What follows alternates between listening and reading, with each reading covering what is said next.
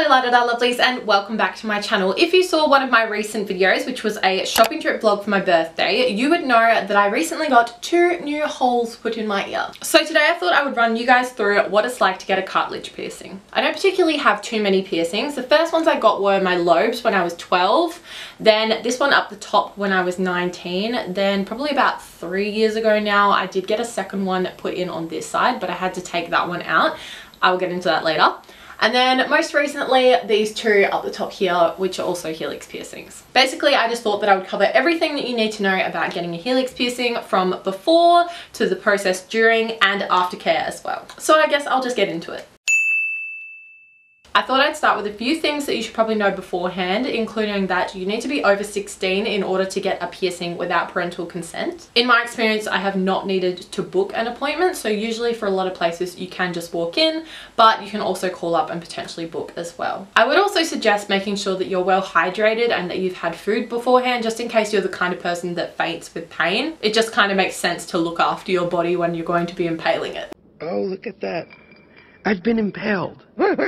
Also, if you're scared of the pain, I really wouldn't recommend taking any ibuprofen, because obviously this thins out your blood a bit, which only makes it more likely that you will bleed when you get pierced. And same goes for alcohol, that thins your blood as well. There are a few different ways that you can get your ears pierced, including a needle, a gun, or a device such as this, which is what I most recently had done on this ear.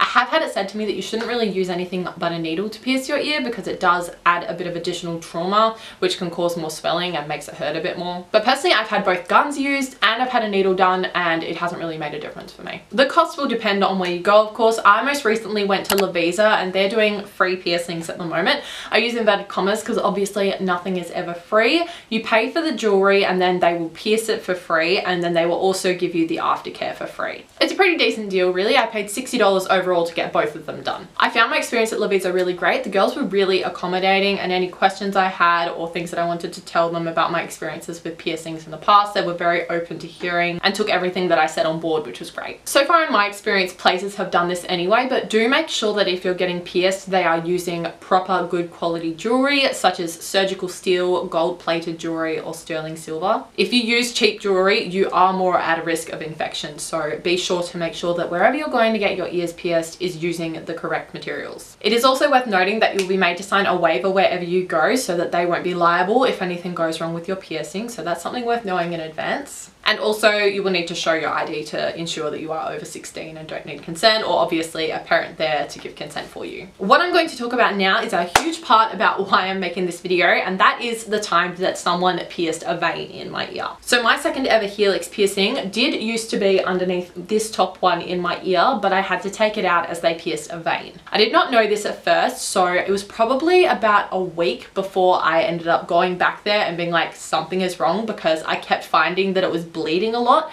and it was a lot more painful than my last one. That gets me to an extremely important point, which is make sure that the person piercing you checks for veins in your ear. When you're getting your piercing done, they will usually get a pen and dot where you're going to get it pierced on your ear. So do make sure that before and after they are doing that, they check to make sure that there are not any veins where they will be putting the needle through. When I first had this experience where they pierced my vein, something did seem off to me, because the first Helix piercing that I got done was not as painful as the second one. So that was the first sign that something was off.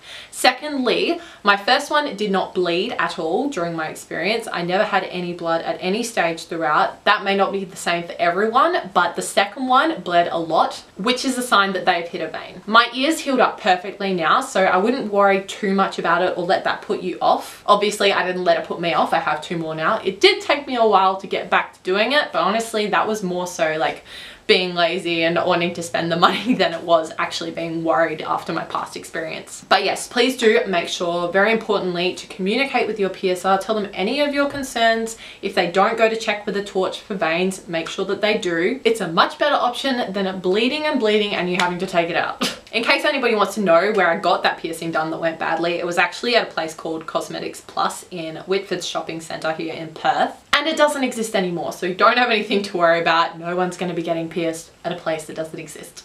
Now regarding the pain, I wouldn't really say that you could rate it on a scale of 1 to 10 because obviously everyone has different pain tolerances, right? But personally what I would compare it to is probably just like a sharp pinch using your nails, and then it kind of just like fades away in the same way as that does. Before you leave, they will tell you how to clean it as well. Majority of places will either give you a saline spray to use or have it available for purchase so that you can easily clean your new piercing. If not, make sure that you go to a chemist and pick up saline spray. It's cheap. It's pretty much just like salt water, but it's definitely the right thing to use to clean your piercings.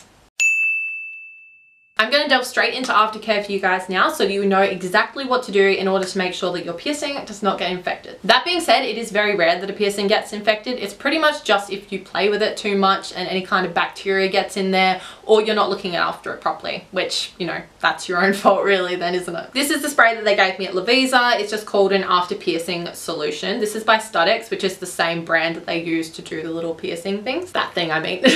Basically, I just use a little cotton swab twice a day at least and just get in and wipe around the piercing. Obviously, this will hurt a bit more initially when you've first gotten it done, but as you go along, it's fine, and it's just kind of a basic routine that you get into. I do recommend leaving this by your bathroom sink so that, say, after you go to the loo, you wash your hands, they're nice and clean, you can clean your piercing. Or when you do your teeth is a good time as well, because I do recommend that you clean it at least twice a day. Another key thing to remember though is that you don't really want to touch or irritate it too much. Basically, the more you leave it alone, other than cleaning, the better. I cannot stress enough, do not touch your piercing without washing your hands first. We know that there is a germy world out there and you do not want those germs getting into a fresh wound. So that's definitely a very important tip to remember. As far as healing time goes, a lot of people will tell you a lot of different things. In my experience, I have heard 12 weeks is basically the standard, which is obviously 3 months. But if you look it up, you'll hear anything from 6 months to 12 months or whatever. But really, you can't judge just by looking at it because the piercing will heal from the outside in. So even if it looks like it is okay, it's probably still healing on the inside. So you do need to be careful. I've never had any issues changing earrings when it's come to the 3 months mark. So personally, I would recommend that. That's fine. But even after that, I would make sure that you're using proper either surgical steel, sterling silver, or gold plated jewelry so that if it is still healing at all, it won't get infected. Personally, when I got these ones done, around the 3-day mark, I did have quite a bit of swelling and it was hurting a bit. So just to kind of counteract that, you can take some ibuprofen. I didn't have any bleeding from like thinning blood or anything like that from taking it, and it definitely helped with the swelling and with the throbbing pain that I was getting a bit. Also, if you want to ice your ear to take the swelling down, that's a good idea as well. Make sure that you wrap it in paper towel though, so it's nice and sterile, and that you've washed your hands before you do so. But I definitely recommend those things if you are finding that it's a little bit painful or swollen a few days after you've gotten it done. I'm at roughly the 2-week mark now, and I find that I can like touch it quite a bit and it doesn't really hurt, but I'm definitely still not sleeping on it, which gets me into my next very important point. You should not be sleeping on your piercing. Whether you've got both lobes done or you've gotten one up the top on one side, do not sleep on your side. It will affect the way that it heals, and also it will hurt, which is not great, is it? I do have a rather reasonable solution for you though if you feel that you cannot sleep without sleeping on your side, which your piercing is, and that is a travel pillow. This is the first time that I've had a piercing and that I thought of this idea, and honestly it has been an absolute godsend. Basically, I've just been putting the travel pillow on top of my pillow, my ear goes through the middle, and I don't have to worry about being directly on it hurting or healing weird or anything like that. It's honestly been the best being able to sleep properly. The first few nights when I hadn't thought of this idea yet, I was having a lot of trouble sleeping because I was tossing and turning and trying to figure out how to get comfortable because I was so used to sleeping on this side. But after thinking of this idea, I have had the best night's sleep and it has been absolutely no issue at all. So definitely recommend if you've gotten a piercing and you can't sleep properly. It's just the best. It fixes everything. Now I feel like this is a question that everyone asks and everyone has heard a lot in relation to piercings, and that is, do you or don't you twist it? And I think that comes down to the fact that we like to play with our piercings, which you should not do when it is healing. However, I'm not gonna lie, I play with this top on all the time, and obviously I don't have any issues because it is already healed. So final verdict to this question: no, do not pierce it at least within the first 2 weeks of it healing. You don't want to irritate it, you don't want to get any germs in there, but if you are going to twist it, I would recommend that you make sure it is wet, so you've been using your saline solution, so that it doesn't get too irritated and it's already kind of like lubricated before you're turning it. However, if it comes to fiddling with it in the middle of the day and you have dirty hands, please do not touch it. You are only going to increase your chances of infection, which we do not want. I think that's all that I wanted to cover today, guys. If you do decide to get a cartilage piercing, please do make sure to look after it. It does take that extra bit of care than your earlobes. So just remember to keep it clean, don't touch it too much, and you will be right as rain. If you have any further questions for me, I'll be absolutely more than happy to help you out. So just leave a comment down below with any queries that you may have. Otherwise, if you found this video helpful or you enjoyed it, please do not forget to give it a massive thumbs up. It always means a lot to me. And of course, if you are new here, hello and welcome. My name is Angela. If you'd like to join us on a more permanent basis or see more videos from me, you can hit the subscribe button and of course, ding the notification bell to be told when I bring out a new video. So that's all from me. I hope that each and every one of you have an absolutely gorgeous, wonderful, marvelous, spectacular, amazing, warm and safe day. And I look forward to seeing you next time. Ladada, love ya.